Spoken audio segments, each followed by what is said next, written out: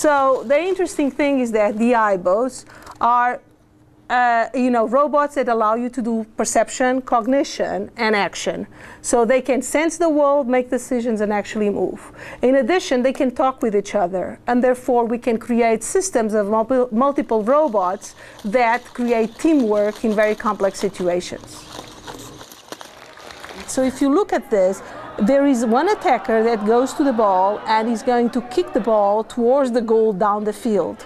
But the interesting robot to look at is its teammate, who is acting as an offensive supporter, moves down the field always seeing the ball but not going to the ball because its role is just to support the attack, until the moment that after the attacker kicks into the goal, the ball rolls into a position where it was ready to receive it and scores as a beautiful offensive supporter.